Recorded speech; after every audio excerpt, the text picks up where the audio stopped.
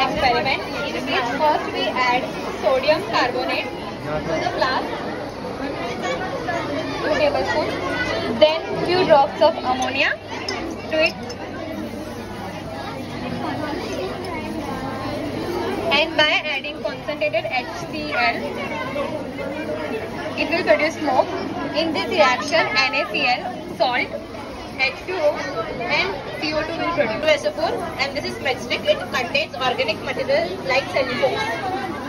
Concentrated H2SO4 has dehydrating property. We have to separate definite and matchstick will ignite. Cellulose is enough to ignite this matchstick, and afterwards the reaction carbon and heat will produce.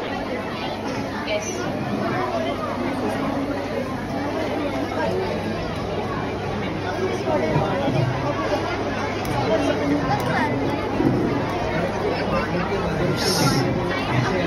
From 11 Science, and today's project for today is excellent. This is a smart door lock system using Arduino. It works well when we swipe the card to the reader. If the ID matches to the Arduino, the door opens. If it does not match, then the door remains closed. When we start, this is an RFID card. It is connected with the Arduino. It is coded with it. This is an incorrectly. When we will swipe it here, it won't open. Please try it. It is not coded, so it won't. Open this thing. How many seconds is it? It remains open for 5 seconds. It works. It is more secure and convenient than traditional locking keys. Traditional locking keys get stolen or even duplicated. But this card is coded with Arduino and it is attached. It cannot be duplicated. Yes, it feels too much better. We have already used 20 batteries. Nice.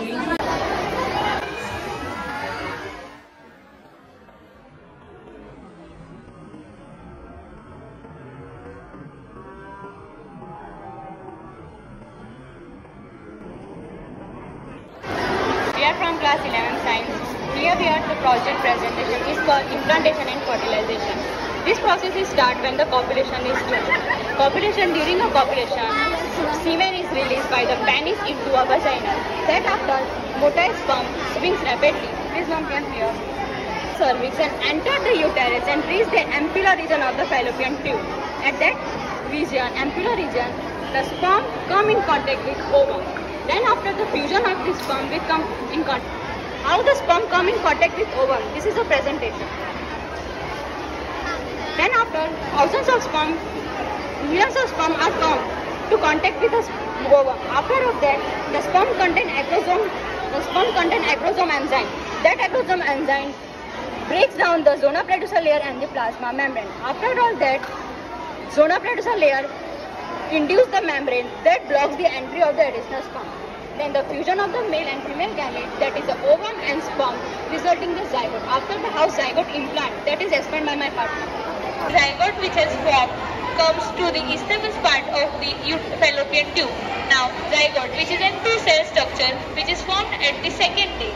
Now, it again processes with the mitosis division and forms the 4-cell structure at the 3rd and 4th day. Now, again division occurs and morula which is 8 to 16 cell structure forms at the 4th day.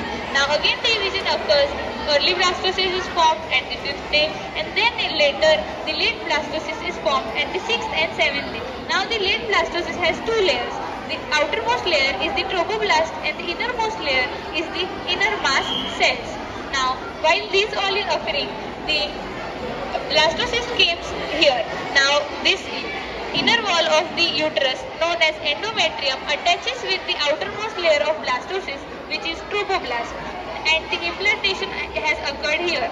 Now, the inner mast cells again divides and later differentiates into the embryo and the fetus and different organs of the baby. And whole process of implantation takes 8 to 9 days to occur, and then after the pregnancy has occurred, the whole implantation occurs within 8 to 9 days.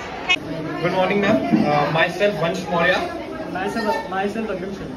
We are from 12th Science and we have built a project named Aurora Coil, and in this project we are transferring electricity to the means of coils and not through any wired connection.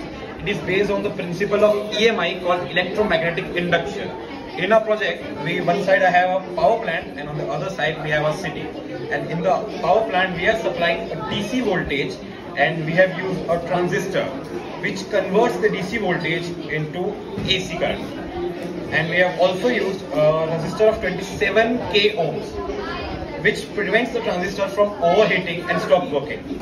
Here in the power plant, we are supplying a DC voltage and we have used a transistor which converts the DC voltage into AC current. And we have also used a 27k ohm resistance which prevents the transistor from overheating and stop working. And here the main component is the copper coil which is of 27 gauge and 40 tons, which is the main component for the induction of electricity. Here, because of the AC current, there is a change in the magnetic flux produced in these two coils.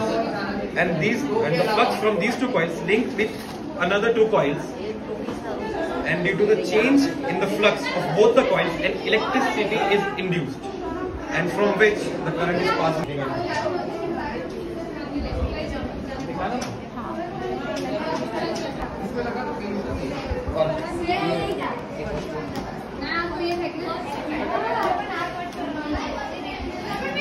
Hey everyone, I am Sneha Jadeja from 11th Science and today my project is XSIQ. This model consists of electronic door lock system which uses RFID technology. RFID means radio frequency identification. This project is combination of Arduino board and RFID system. It uses RFID card instead of traditional keys. We all know traditional keys can be lost, stolen or even duplicated. To solve this problem, we have used RFID technology. This model consists of an Arduino board, RFID reader module. This system consists of an Arduino board, RFID card, module and reader and servo motor. We are using here in this project. This is an Arduino board, it is a servo motor and it is an RFID reader module. It works like when a person brings RFID card near the reader module, it sends card's unique ID to the Arduino. Then Arduino checks whether the ID is authorized or not.